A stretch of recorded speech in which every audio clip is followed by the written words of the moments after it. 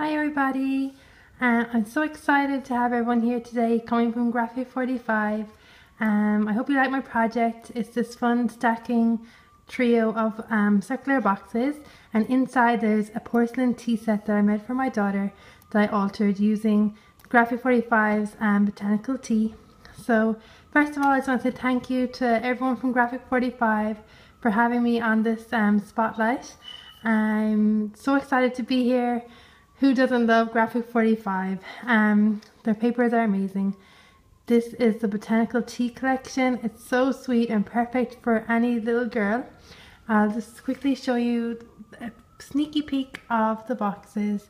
But if you keep watching this video, you'll see how I made the boxes and also the lovely tea set that's inside.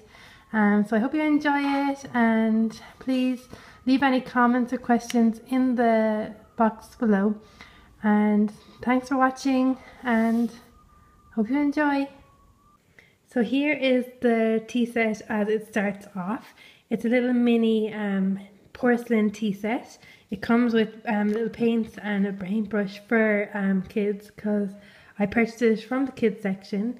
It only cost €8, which is about $12, and it is lovely porcelain, and it comes with 4 little plates and 4 bigger size plates, 4 little cups, milk, sugar, and a little teapot. So I won't be using these paints for today, but I'm going to go and get my own paint. I'm just going to use some acrylic paints. So I need to go to find some to match my lovely botanical tea papers, and I'm going to go and get my paints, and then I'll be back to show you which colours I'm going to use. Okay, so the 3 colours I picked for my stash, they're all the Do Crafts Artiste acrylic paints. So the first one is the blue, it's baby blue, the pink is dusty rose, and the green is avocado. You can just see that there. So there's the 3 colours I'm going to use, and I'm going to go ahead now and paint the pieces of the tea set, and I'll be back to show you. Okay, so I just want to do a quick show of the pieces now that I've painted them with the paint. So I painted a selection of them with the pink, the green, and then the blue. And now what I'm going to do is Mod Podge them to seal on the paint, and then add some paper pieces from the botanical tea collection, and then I'll be back to show you how it's looking. So this is the finished tea set, and what I've done is I've added bits of paper. Some of them are from the banners, the cardstock banner sheet, and some of them are just fussy cut from 12 by 12 papers. So I added them, and then I also coated everything with the Mod Podge. I gave it 2 layers just to make sure it's nice and sturdy. And what you can see is, I'll just show you, the little bird and the butterflies on these green section, they're all from the banner sheet. And also these little circles are from the banner sheet. They're just in the bottom of the little teacups. I fussy cut this little butterfly and flower from the 12 by 12 papers, and also I fussy cut these 4 flowers from the 12 by 12 papers for the bigger plates. And then this guy, little birdie, is also from the banner sheet, so he's on the milk jug. So that's what the tea set looks like. So now I'm going to go and make some boxes to hold the tea set, and I'll be back to show you. So in my stash I had these stacking boxes, and they're by Do Crafts, and they were just plain craft, and what I've done is I've painted them in the green, the blue, and the pink, the same that matches the tea set. As you can see, I've left the sides bare where I'm going to just decorate them. I'll show you when they're decorated after, but I just want to show you them first. And these all stack together, and I'll be able to divide up the tea set and have it in a nice display, like so.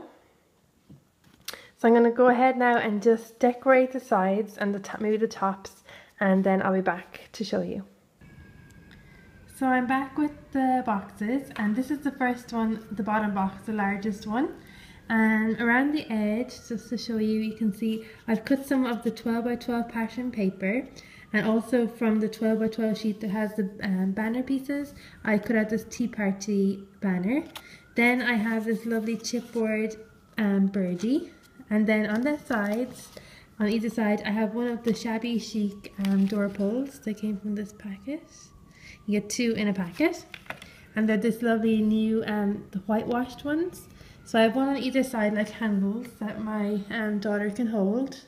And then on the lid I've added some embroidery lace. This is from my Jennings 644 haul. And then on top you can see again I just cut a circle from the 12 by 12 papers. I added this blue doily that I had in my stash that matched nicely with the paper. And I also fussy cut a big one of the pink roses that matches the smaller ones I cut that are on the plates inside. And also I fussy cut one of the butterflies from one of the sheets. That's the biggest box. So the next box that goes on top of that one is this guy. And again, from the 12 by 12 banner sheet, I cut out these lovely bird postage stamps. Again, some lace from Jennings 644. On top, a circle of green paper that was from the 12 by 12.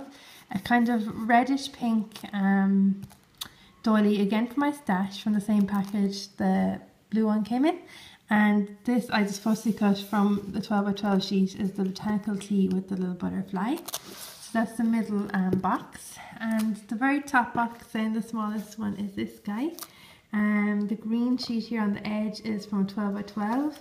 Then some of the banner piece of paper, a smaller, thinner piece of lace around the lid here, and then chipboard pieces on top, this little chipboard frame, chipboard tag with some lace put through it, and a little fussy cut butterfly that I've just kind of popped up on top. So those are the 3, move them over here. Those are the 3 boxes all decorated. I actually have the tea set inside. So I'm just going to stack them up and I'll take some photographs and show you next.